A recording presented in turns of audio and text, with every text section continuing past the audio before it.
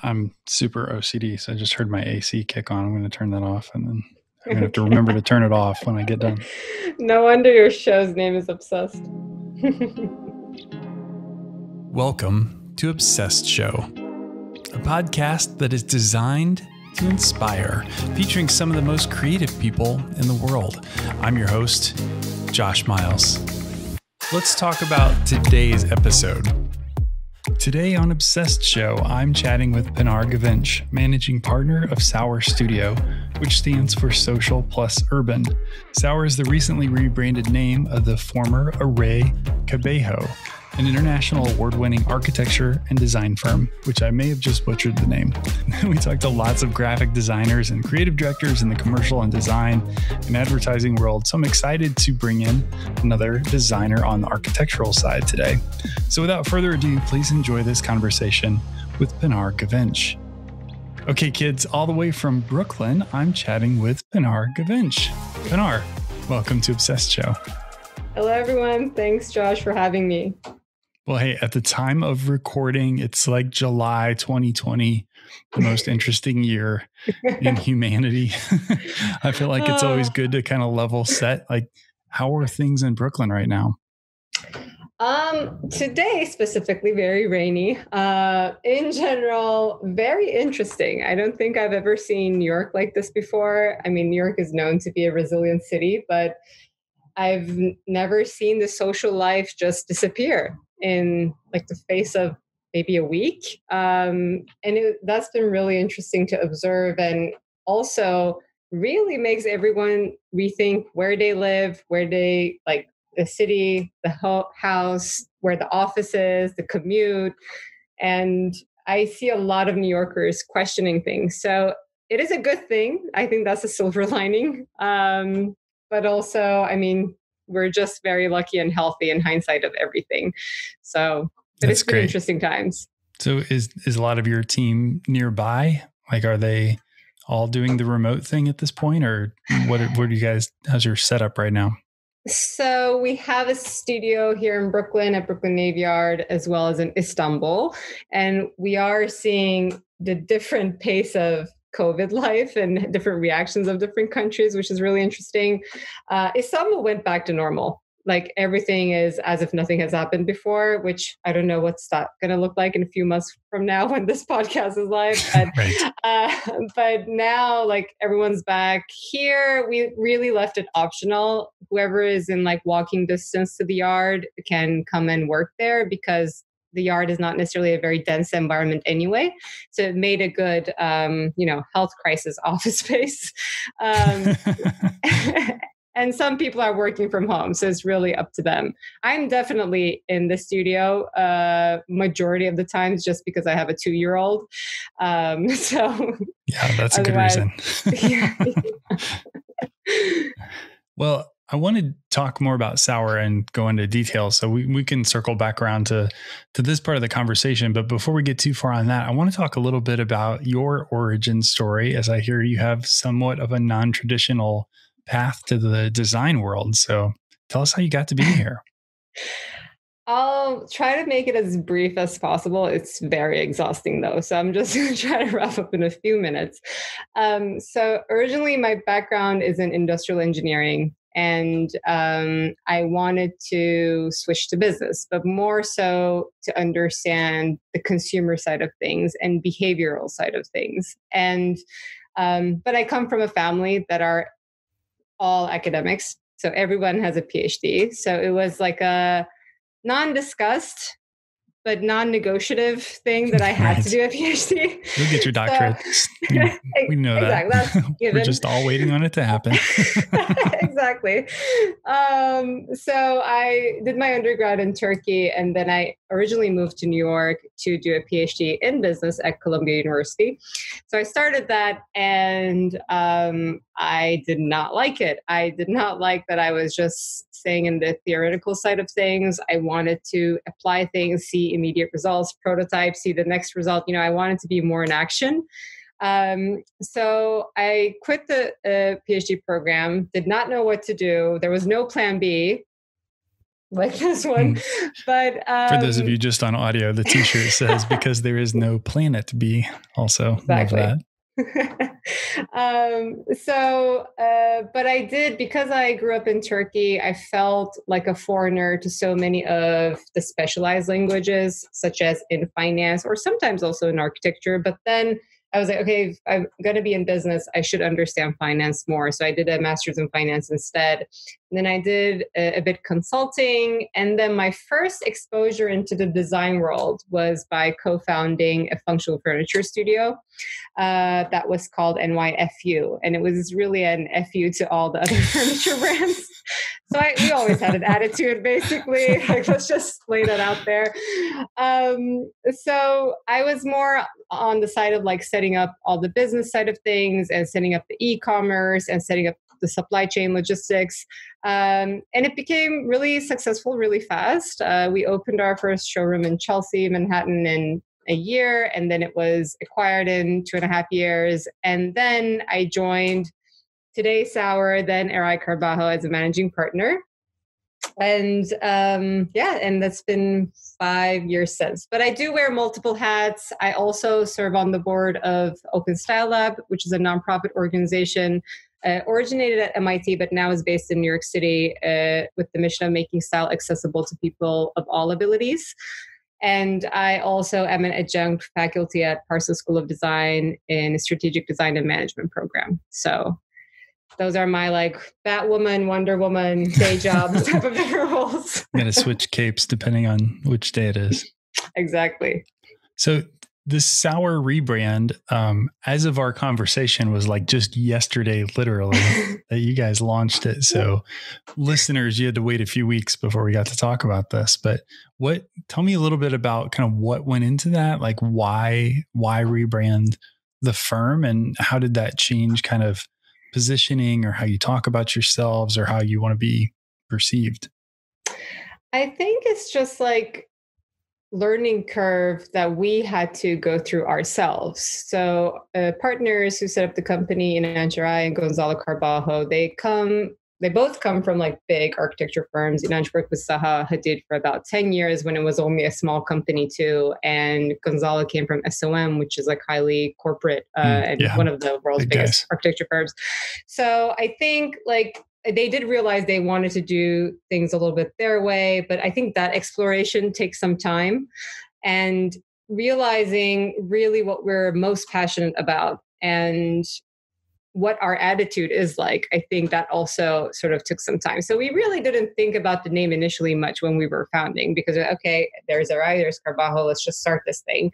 And I think it took about like first of 3 years, we were kind of like, okay, we're definitely doing more than just architecture and design. We have to rethink sort of how our business model, our research process is. So there was some like innovations we were plugging in 2017, which I'll talk about more later. And after 5 years, we decided, okay, like, yes, our mission is to develop concepts that address social and urban problems through adaptive, inclusive, and sustainable design processes. And so while the name is a play with the words of social and urban, I think Sour really reflects our attitude. We do believe that there is a sufficient sugarcoating in the world about everything that we're facing today. Yeah. So it's just also an invitation to others to get real, confront things, and be sour. So that's really where it came from. Do you feel like the rebrand was more of a reflection of where you guys already were, or is the rebrand more of like a where you want to get to? I think both. Definitely, we felt that we were so passionate about it and that our name did not reflect us enough. Like, it's not about the people who started, it's bigger than that. So we felt passionate enough about the current situation that we're in that we felt the need of the rebranding. But I think, it never ends. Learning never ends. Experimentation never ends. And problems in the world also, unfortunately, never ends. So even though like today, the way we're, performing research is in a certain way and follow a design process in a certain way, I'm sure if we had this podcast 5 years from now again, maybe we're still called Sour, but we would talk a lot about other different things. Right. So tell me a little bit about like the size and shape. I understand you've got the office in Brooklyn and then another in Turkey, right?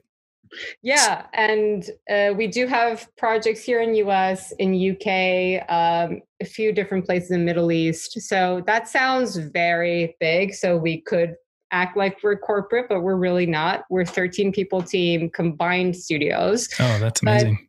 we really believe in, I think our partners seeing how scaling up so fast can be detrimental to the design process, as well as it becomes, I mean, in the end, we're all for-profit businesses. It is a business, but it becomes more about just the business at a large scale. We're very sensitive about trying to remain lean in order to be more innovative.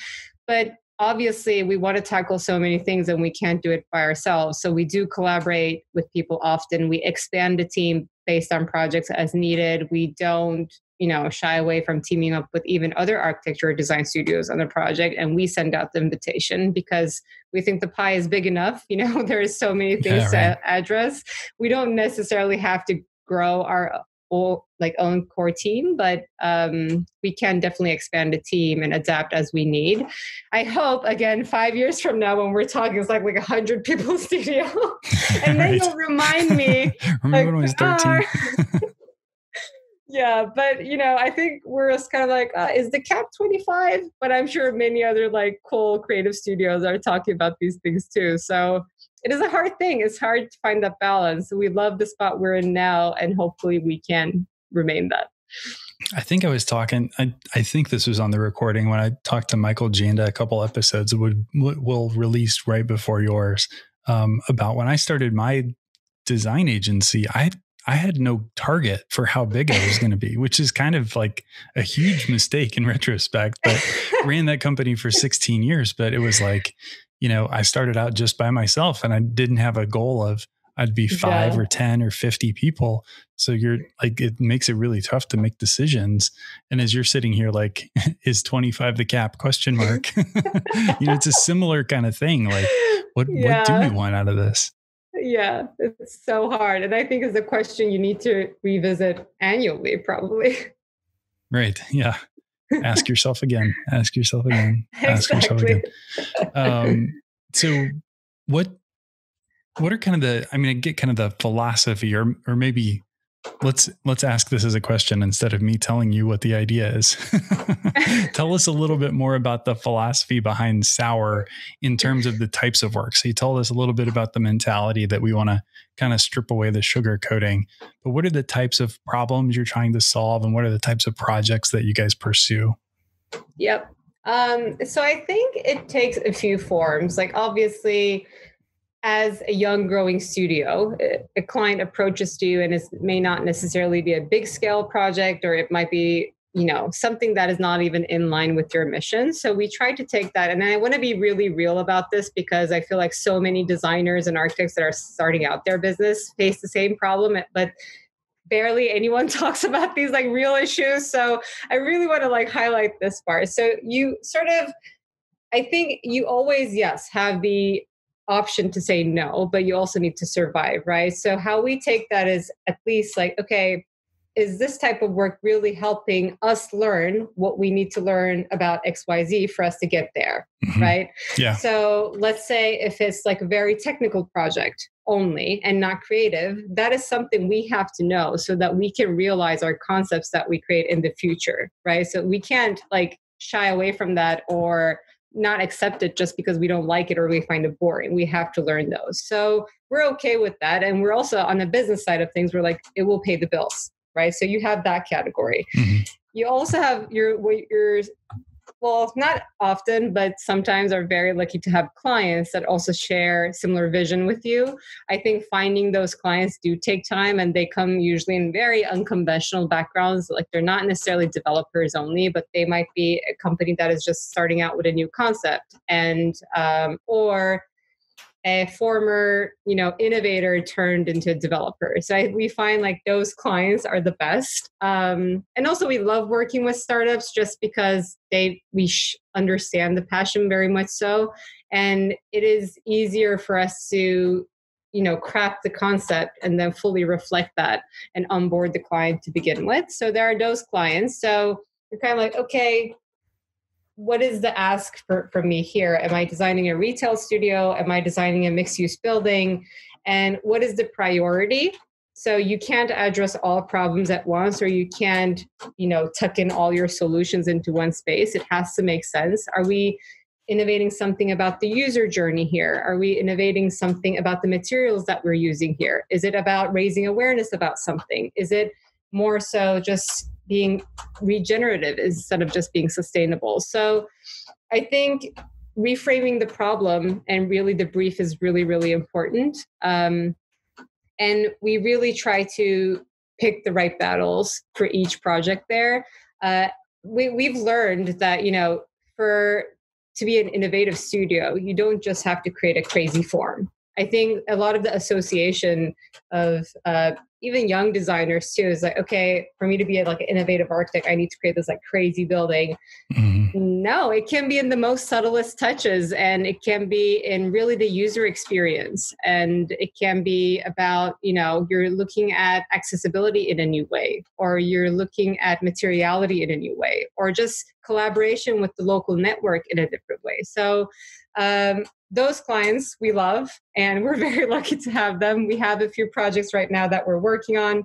One is a mixed-use development in Seattle, where we are heavily incorporating urban farming and collaboration between local organizations that do farming. Cool. One is a recording studio out of an island in Turkey that is going to be a destination recording studio. So it's a hospitality/music project where we're trying to create a one-of-a-kind experience in recording. But at the same time, we're very conscious about the hotel business itself utilizing the local network. And it can come from the simplest solutions, right? You can just work with local food vendors or local suppliers, but it speaks so much to sustainability. And it also is like design guidelines for a project. It's not even architectural at that point. You're just like presenting recommendations to a client.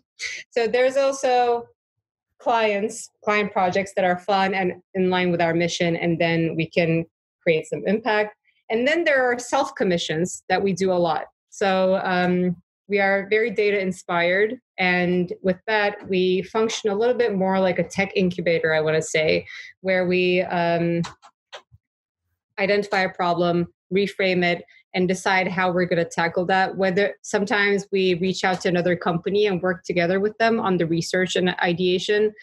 Sometimes we run with it. And then once we reach a concept, we actually pitch it to clients. So in that sense, we're very, I guess, intrapreneurial. And that's interesting. We love that because I think it's like doing a design competition all the time, but really with a meaning to it. There's a purpose attached to it. And it comes with heavy research. And so it's really hard to ignore for businesses too. Like if you tell them, this is the future trends and this is where you are right now, you may be irrelevant in the future if you're not following those. So I think going to them with that almost like an alert is more attention grabbing than just saying, we do nice designs. So there are 3 categories. That was a very long answer. Nice. I love it. And I love the thing that you said about kind of like, it doesn't have to be some crazy form, like the design touches. I'm a camera geek. Like I love video and photography. And I was watching a guy's video the other day, and he was talking about having owned this particular Leica camera for a year and what it was like having owned it. And, when you look at this camera, it's a really simple design, but what he was so excited about were all the little details, all like the touch of the feel, the finish, and the way the buttons looked. And it wasn't about that it was some wild form factor that didn't look like a camera. It was that the little things were right. Isn't it always about the details? And in the end, the feeling you get out of it too. I mean, we have a very human-centric approach, and you kind of have to, it's like, I don't even understand how this is a discussion. If we were on a planet right. where there is no humans and you're designing a building just for the planet, maybe your attention might be in a different direction. But in the end, we're designing for somebody else's experience. And this could be a retail store, this can be a product, this can be a building, this can be a park. And it has to start with that perspective. And you really need to understand the user behavior, do your ethnographic studies, talk to people, perform diary studies, whatever you're doing, but understand their main pain points or expectations out of things if you really want to create a change. I think as designers, and there are some discussions around, people who are not educated or come from background in architecture and design can't necessarily make the calls, but it's really not about that. It's about finding your starting point and what the real problem is, not the problem that is discussed. And really go from there, adding in your own personal know-how and expertise, and then develop it from there. Maybe sometimes it does end up with a funky form, but maybe it really doesn't. It's so subtle that unless if it's an educated eye or people who are there often, you won't even notice. So yeah, we really believe in that. And I think I actually, with our new branding, Sour, it does sometimes feel very techy and innovative, like the brand itself, like the logo. I mean, we worked with this amazing graphic designer, and he was like, yeah, I'm going to, take you out of your comfort zone. And we're like, great, because we can't do it ourselves. So please be our guest. And it does feel very futuristic. And then I love the juxtaposition that it can be next to a project of ours that looks very calm and serene and actually good for your mental health. It doesn't have to feel like a rocket or like a sci-fi movie. Do we want to give a shout out to this amazing graphic designer? Yes. His firm's name is Entrepo. He is based in Istanbul, but has done work internationally everywhere. The lead designer's name is Mehmet Gözetnik. So I'll save the pronunciation for you. Yeah. So we will get all of that from you and put that in the show notes, because I'm not even sure I could repeat that back to you on the first try. Totally fine. It took me lots of practice to get Pinar right. So well, I appreciate it. I do get Bernard sometimes. So I really appreciate the ask. Bernard. I mean, do I even look like a Bernard? At least ask for the sake of I think you need a better mustache to be a Bernard. Maybe I should have a t-shirt saying I'm not Bernard. Bernard's not here. Well, you were talking a little bit about kind of the importance of programming for the people, for the users, how the building's going to be used. And again, not to beat a dead horse here, but things have changed so much, thinking about work from home, how dense should office space be anymore? Should a building handle more in terms of living, breathing plants, daylight, all of these kind of issues. And I'm sure you guys are thinking about this stuff, but how has that impacted your work even in the last few months?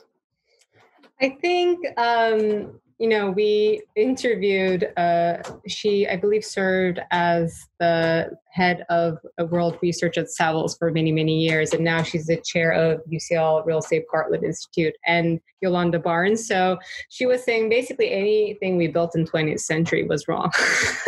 So I think first, we got that going for us. Let's first accept that this is not working, right? I think this was already there. Experts were shouting about it, but we really had to see it firsthand, and COVID sort of expedited that for everyone. And, there was a term commonly used as architectural psychology back in the 1970s. It's not a new thing. And now sort of environmental psychology is coming back to play as if it's something new to consider. And then there's wellness certificates. This was already there. We knew natural light is good for us. We knew we have to have access to green. And, we also, and environmental psychologists that we love to work with, Birgitta Gaderslaven, again, saying the pronunciation there. We'll put that one in the show notes too. She says, the idea of a home and an enclosed space only works when you can exit it. So I think, once we were in a lockdown, not only people in design, everybody started to question where they're living and why they're living there to begin with. I think we're so busy in our day-to-day, we don't even think about those things often. Yet we're lucky to be in an architectural and design studio that this is something we think about. But in the end, it does require the collaboration of not only the developers and other, potential clients, but also the end user. Because if there is demand, then the people who are responsible of building these, even the government, the cities, like they will react, right? Like it's really hard as a designer, as often, especially as architects, you don't have control over your own medium. I mean, you can be very passionate about a topic, you can pitch it to someone, and then maybe they adopt it, but they might cost engineer it along the way. The engineers might say about it along the way. There might be an economic crisis. Like we lived this many, many times. We've seen how things so unrelated to us affected our projects in the past. And, it's so hard for just architects to push that. And I think, we can do more than just creating the concepts. We can openly talk about it. We can contribute to the education. We can make our language more accessible and not speak very high level so that we're not understandable and therefore we remain irrelevant in the conversation. If we change some of those things about us, I think we would have a bigger say in how we can change things. Because I think the silver lining about COVID is that it showed us that this is not working. And as, people who are not even buying houses, but renting places or going to offices, they're going to have more to say now that this is in our living memory. Maybe they do want an apartment with a balcony, even if they're renting it. Maybe they're going to opt out from going to the office because the office experience is very inhumane, especially, you see all the recommendations that are coming out today in terms of health protection, but they're really not sustainable because the implications of it psychologically, or even, just like the current experience is, it's not going to work and it can't last. And people may just say why would I go to the office then? So yeah. And we have this whole issue of people been doing this remote thing for the last few months. And generally it works. There are things that are not ideal, but we've proven out more so than ever remote work is possible. Yeah, I think, the mindset of the corporates had to change to begin with rather than the people, because there are so many, you might be a person with a disability, you might be a mom that needs to work from home, and they are not less than any other person just because they're also those other things.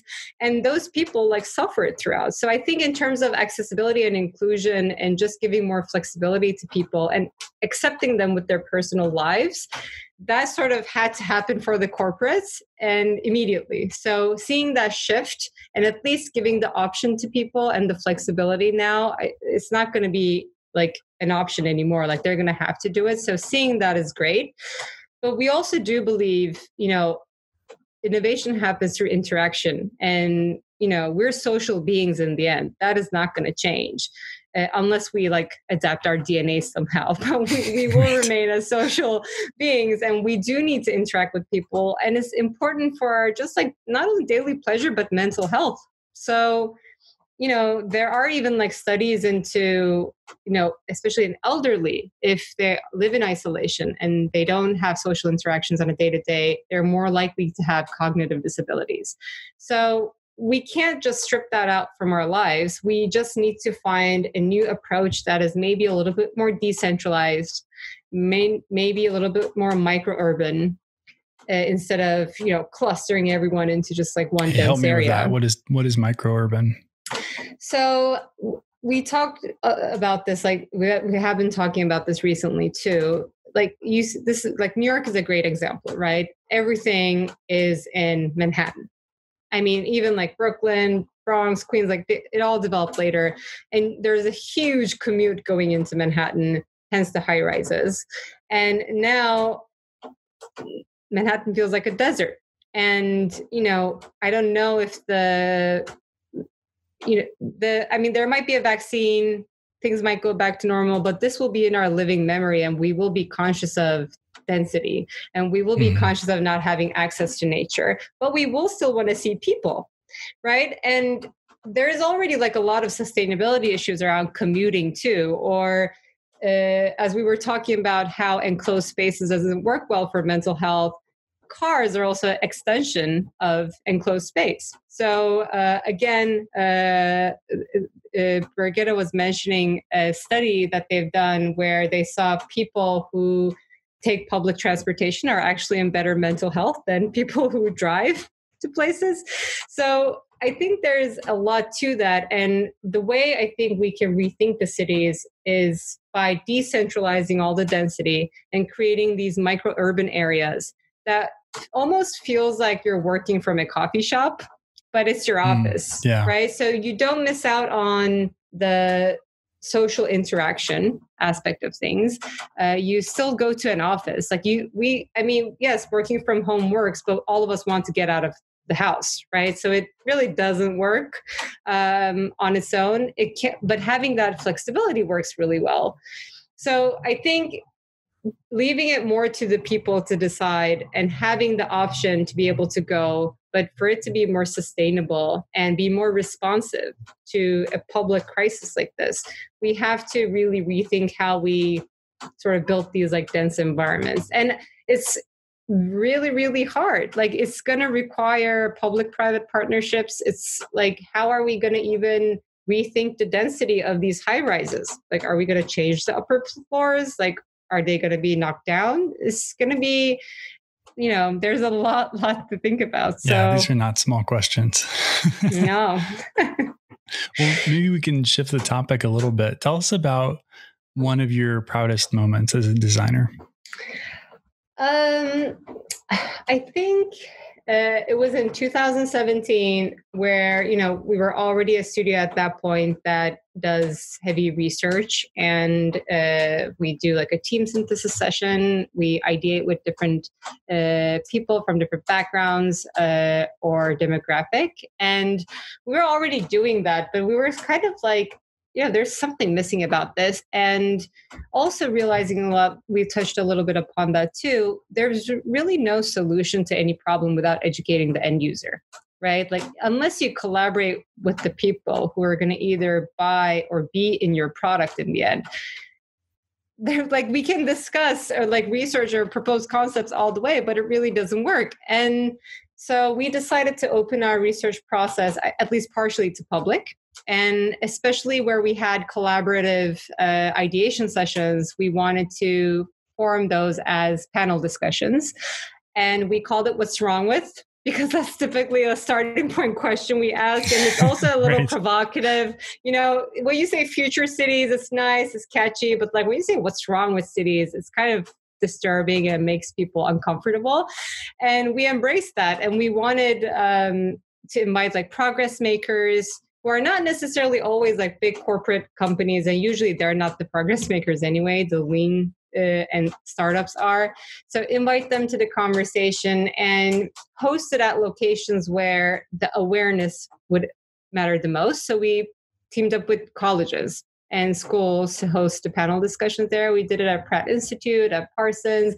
We were going to do What's Wrong with Travel at NYU, which then COVID happened. Then we were kind of like, if we ask this question now, do you think it's an obvious answer? And there's so many things. Is there anything that's not wrong with travel right now?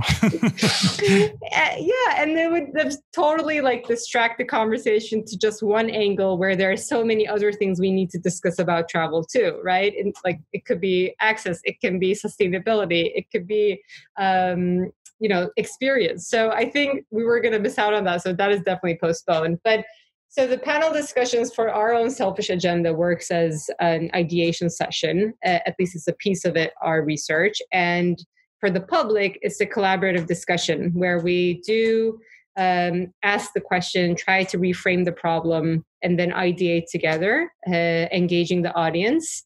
And so I think, doing that move, that is also pretty unconventional, I feel like, in the architecture world, where typically, we remain in our bubbles or in our ivory towers or whatever you want to call it.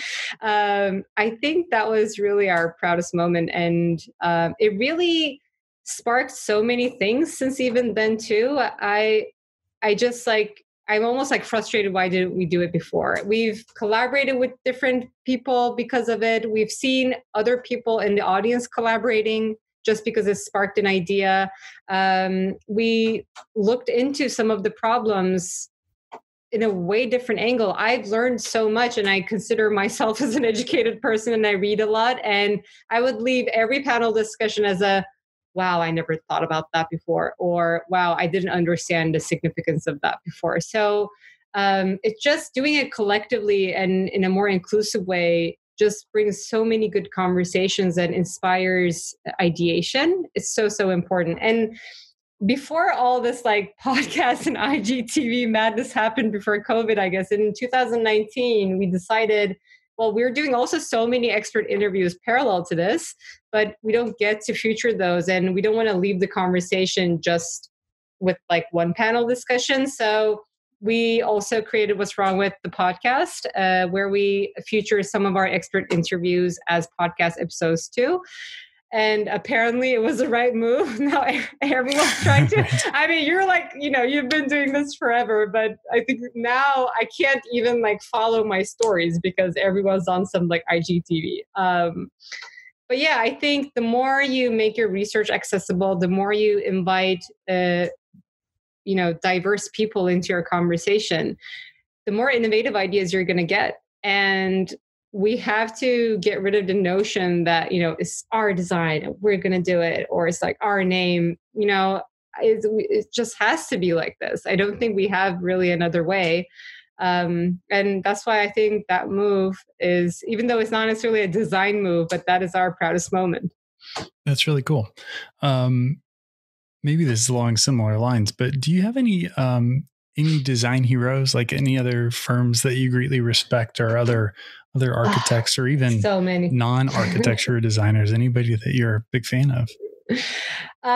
So many people that I'm a big fan of in design world, and, even like in architecture, fashion design, graphic design. But I think when you say heroes, that really makes me think more like unorthodox answers, So I guess I'll focus on those. Like, I think, when you said hero, like one of the first people that came into my mind was actually Nina Simone. Because, she famously said that artist's duty is to reflect the times. And that to me is the definition of an artist. I mean, we resonate with that so much. And we really don't believe in design for design's sake. And also creative people really have a superpower to sort of visualize or show something in a way different way if you were just like talking about it. And that is something that you should use for purpose. And so she inspires us a lot. And I think, any architecture or design studio when they're like submission mode or like deadline mode, you listen to some like real good music. So like, I think right. I feel like her like voice, like in the back end, whenever I'm like trying to be like inspirational. So that's definitely one I can think of. I guess another like unconventional answer would be John Lasseter, like formerly Disney, formerly Pixar, and now Disney again. Because I think storytelling is like one of the biggest virtues you can have. And if you're a good storyteller, like you can have the best design for something, but if you can't really tell the story or have people adopt it or, I reflect with it and really embrace it, it's a lacking design or lacking creative moment. So I think it's such an art. And I mean, Pixar, like Creativity Inc. is like one of my favorite business but non-business books. Like it's just, I admire their storytelling so much. I see them as heroes. Like that would actually maybe be like a dream project to collaborate with them on like a spatial experience, like collaborate with Pixar or something. You may not be the first guest who has said that they would love to collaborate with Pixar, but listeners, we will add this to the list. So if you know anyone, hook us up. Oh my God. Dream list, like putting it out there, however far-fetched that is. But yeah, I think some definitely creative people, but not from the architecture or design world. But there are many, architects or designers that we really admire. Like Snowetta is one of the firms that we really admire. Mass Design Group out of Boston, we really admire. Vishaan Chakrabarti, who actually we recently interviewed, we really admire his firm POW. So yeah, many people to admire and learn from and respect. And, but when you say heroes, it's like, I feel like it's at a different level. So we can't get out of this interview without asking you this question. And your answer can be anything that's work or client, or it doesn't even have to be design related. But I'm curious what you find you are most obsessed with right now. That's the OCD question. We're obsessed with so many things. Oh my God. Well, I think, just because the time that we are in, we have, because our mission heavily relies on a lot of things around social and urban issues. But I think like COVID sort of helped us prioritize some of the things that we wanted to maybe research on or address or self-commission, like we talked about. And I think like at least one silver lining of this entire mess of a health crisis is it really gave us the opportunity to pause and reflect and rethink some things that we knew or felt that weren't working, but now we can actually do something about it because people would react to it, or they would want to do it, or there might be funding for it, whatever that is. So I think, a few things we're obsessed with, I guess, like relating to the times too. I mentioned earlier, we are rethinking the work from home experience for parents, especially working moms. And we're collaborating with Hey Mama for that, which is especially nationwide. Moms of 2-year-olds. Moms of 2-year-olds. This is all for myself. You have to understand. It's self-therapy. And we're collaborating with Hey Mama. That is a nationwide working moms, community membership organization, as well as on the research side, we're collaborating with OpenBox, which is another really cool design strategy studio based in Flatiron, Manhattan. So because what really bothered us, and we didn't intend to, obviously, like personally, this is really interesting for me, but we didn't intend to sort of like focus on that angle. We're also actually collaborating with NC State and Fabricant out of London on rethinking sort of some of the designs around us, whether those are immediate surroundings or built environment, to make them more responsive or adaptive to a health crisis. So that is like already one angle. But I think the reason why we sort of really prioritized the work from home experience was the publications that were coming out, or the Instagram stories you see, or the TikToks you see. It was just so... It's crazy. Like in the end, we're in the business of, future making, and we want to inspire the future, and children are the future, right? So a lot of the things start with like when we're young, and yet obviously it comes from the best place and really reacting to the circumstance immediately. Like people had to adapt to work from home. They adapted however it worked. So it was really non-collaborative with the children and non-communicative. And we saw like a lot of articles, even in like big publications, on how like, how to control your child when you're working, or like things like that, which is like, what is going to be the mental and like psychological implications of something like this for children today, for the future? Like this could not be healthy.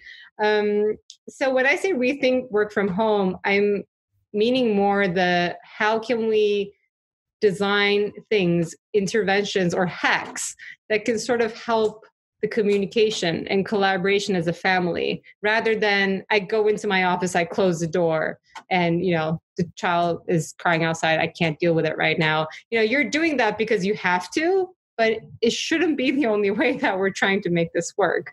The current hack is close the door, leave me alone. Exactly. Hey, that worked pretty well. It's very top down, very like, because it's like putting out fires. People had to do that. Like imagine, single moms. Imagine like families with multiple children of different ages, and the communication needs of all ages are different. And obviously, like you can't even, and we've been interviewing a lot of children's psychologists because we want to understand their perspective well. And like they were even saying, you can't even, the brain development, the front end of it really continues until the age of 4. So trying to negotiate with them before that is not even like really possible biologically. So, but after the age of 4, you can actually create a collaborative model to really address the situation and act as a family and with them rather than just like, I have a call, don't bother me for the next 2 hours. So I think like that was sort of like, wow, this is really harsh what we're reading out there. Like this cannot be good for the future. So let's kind of prioritize this. So that's one obsession. So that's why I'm also like very observant of any comments that any parents make right now. And I'm just like taking notes nonstop or looking at my behavior. We did a diary study collaborating with OpenBox with 7 moms. And I guess this is a very teaser information, but from a few months from now, this might already be out there. Like apparently the gesture, like this is something that we do a lot. Mm-hmm. And I do recognize that, but didn't realize how offensive that is for children. Because when we interviewed the children and got their perspective, they were really bothered by that move. And maybe you just like do it in the moment. And for those of us just listening, it was the pointer finger, not the other one. It was the Thank you. Ordinarily less offensive finger. But I use that when I'm like, just a minute. I'll hold up that or like that's listen. Not how they understand it apparently. Right? So it's so interesting. What's the take on that? I mean, their side, they just find it rude. Right? It's simply as like disrespect. They don't understand because I think it generally gestures come into play when we feel the most strongest about it. So if we're stressed, we're maybe doing a harsh move, right? Rather than just, 1 minute, like it's not a light move at that moment. So it feels very dictatorial, I believe, to them. And they find it rude and maybe they act out because of it. And then in the back of your head, you don't understand why they're acting out, but there's a lot of things that build to that moment where they're bothering you or not allowing you to do the call or acting out. So we're trying to understand the buildup. And this was apparently a hard no from children's side, but it was really interesting to find out.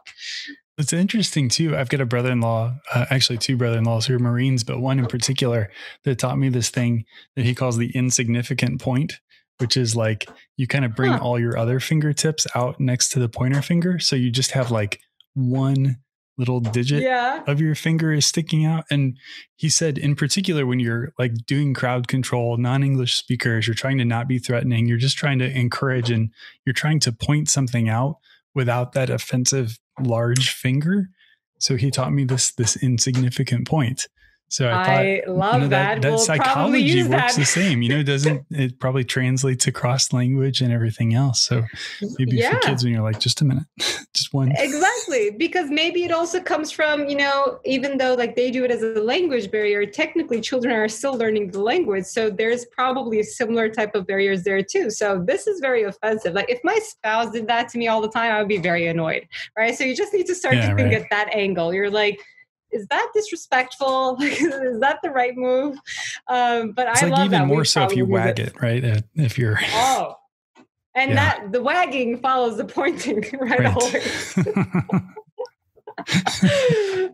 So I'm obsessed with these minor, and I'll point it out like this. I'm obsessed with these minor details like this, which apparently aren't minor. Yeah, that's awesome. I think we could probably have a whole show just about hand the pointer finger.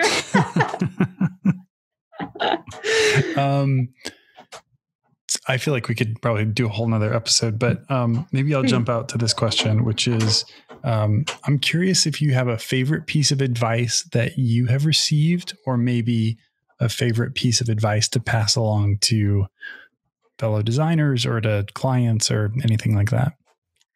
2-year-olds. I think my favorite advice that I ever got was a very simple but a very, very effective one. Was from Sophia Benz, who was one of the first 5 people to work at Spotify, and then became one of the most influential female angel investors of the Nordics. Now I think she's partners of like a seed venture fund in Sweden, or maybe based out in Berlin. You can fact check that, but yeah. So she used to like mentor me every now and then because I had such like an entrepreneurial life. And when I was maybe like 22 years old, so it was, I'm fine with disclosing my age, like 8-10 years before now. Like I can't even remember what it was, but she said, the best thing you can do is just talk to as many people as possible and just listen to them, because they may not know about you. They may not know about what you're going to do as your business, but they might spark an amazing idea for you. And I think, I took that to heart, and it works well for me too, because I'm a social person. I don't mind talking and listening to people, but it's really, I think, also a good advice now looking back, especially the time that we're in. Like, there's a lot of conversation about being more inclusive in our conversations and bringing on different perspectives, different backgrounds. But I think if anything has been good to me in my life in terms of business or any other, career moves, it was because I took that to heart and I just listened to everyone. So that is definitely something that stuck with me, and I would, pass that on. And I guess to add to that as an advice, I would really encourage people, and I feel like maybe it's the educational system. Like, I feel like I started to do this later in my life, or, at least definitely after my teenage life, but reframing the problems you see around us. I think that's very, very important, because things usually are not what it seems, and really understand the underlying conditions that sort of result in those problems. I think that's really important. So just trying to look at things in different perspectives. And that is also why working with diverse teams is very important, because they help you get that background in place and really help you look at things in a different lens. So yeah, just talk to a lot of people, expose yourself to everyone possible, and reframe the problems you see around you. Yeah, that's great advice. Maybe before we let you go, do you have any asks or encouragements or requests of our listeners? Anything you want to charge them with? I'll echo the advice part. I think, we're also in a good time to do that. Like, the pace of life slowed down a bit, because of everything going on. And so it's a good time to really rethink some things and just reach out to a person that maybe you never worked with before and try to collaborate with them. I feel like our, most innovative ideas came out from teams that we had that were, both able-bodied or like disabled people. And I say it in the best intentions, because I feel like people with disabilities are the best hackers and innovators, because they don't have any other way to deal with it. So yeah, right. Do that. If you haven't worked with someone who is either Black or Middle Eastern, do that. Like, try to get their perspective. And I think, especially if you aspire to do international projects or be an international firm, it is so, so important that you listen to different backgrounds and different experiences. So I think everything going on in the world is already telling us to do this, but it's a good moment to really practice it rather than just like thinking of doing it. So I would just really encourage them to act on it.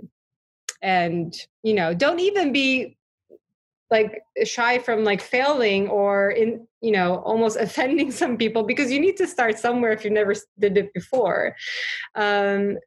Just, be honest about it, be vulnerable about things, and just do it. I think that's the only thing I will say. Love it. Well, hey, before we let you go, tell our listeners where they can find you and Sour on the interwebs. Well, they can follow us on Instagram. Our handle is What is Sour. I think our Instagram will help answer that for you. Nice. Our website is sour.studio, and they can also follow the panel discussions that are coming up and our podcast of What's Wrong With on what's wrong with.xyz on Instagram as well. So they can follow us on all. Very cool. Well, there was nothing wrong with this interview. Thanks so much for joining us today. Thank you so much for having me. This was such a treat. And thank you for being obsessed with design. Thanks for making us obsessed. I'm officially an obsessed alumni. Awesome. Okay, kids, that's episode number 148 in the books. For all of today's show notes, head over to obsessedshow.com. And if you haven't already while you're there, add your email address to our newsletter. I'll update you on some of my favorite new episodes and some cool things I find in my daily obsessions.